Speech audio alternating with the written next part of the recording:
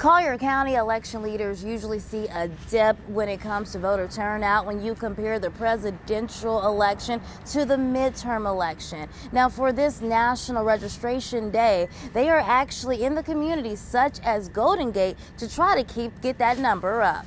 These are also really important elections. The leaders that you are electing in the midterm elections are those that are going to have daily impact on your lives. And with that in mind, Collier County Supervisor of Elections Board spokesperson Trish Robertson says they need to get the word out to all parts of Collier County.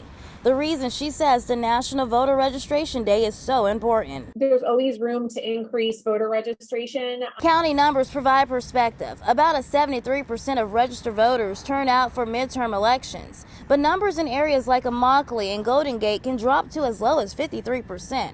That's why telling voters there are resources like translators is an important part of today. Not only are we out in the community, but we also have online voter registration. You also have registration that happens at the DMV office. So to register to vote online, you want to go to colliervotes.gov. Once you are here, you want to click on the register to vote, and it'll pull up this screen. You click here, then register or update.